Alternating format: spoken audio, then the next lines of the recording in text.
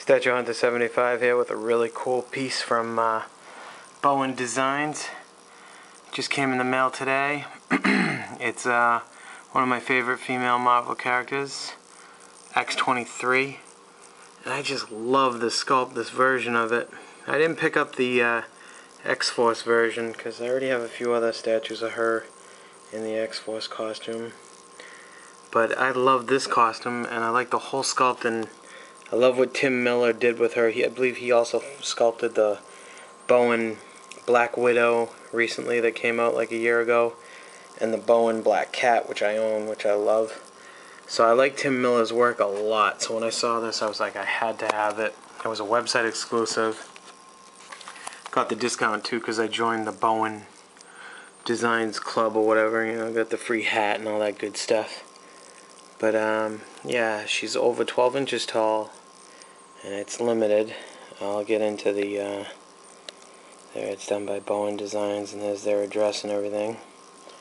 Licensed by Marvel Comics, of course, she's a Marvel Comics character. And here's the other side, the back of the box. And then the other side of the box, which is the same exact picture.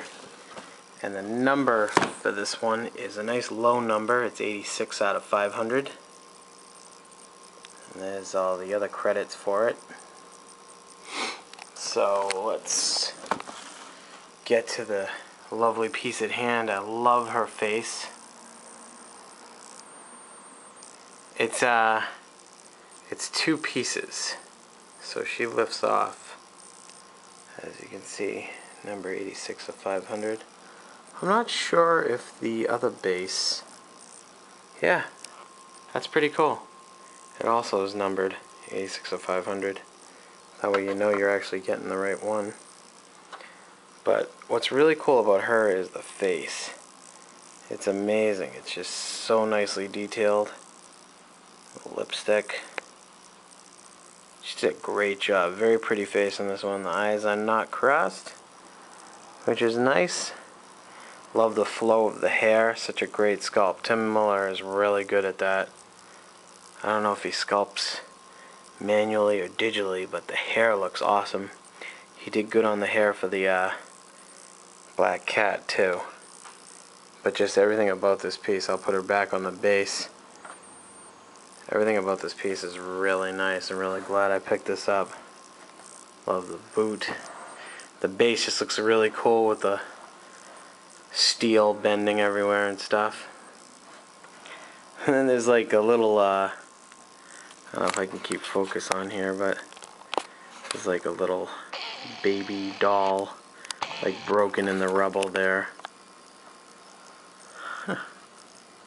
It's not an actual baby, it's supposed to be a doll, as you can see. I don't know if we can stay clear and get in close enough.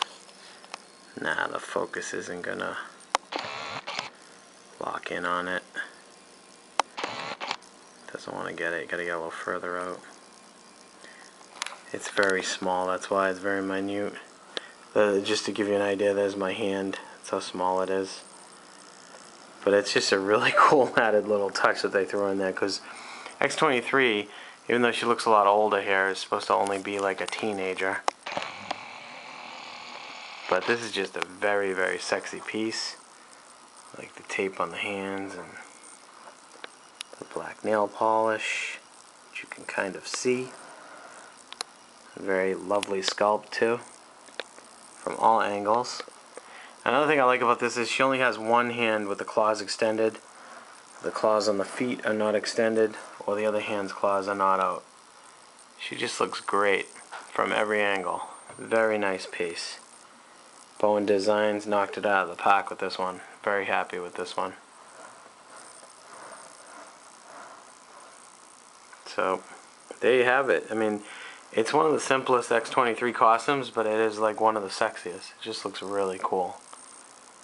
Her whole little pose and her hair swing in the wind and the base. Great job by Bowen Designs. X-23, sculpted by Tim Miller. Painted statue from Bowen Designs. There you have it, guys. Have a good night.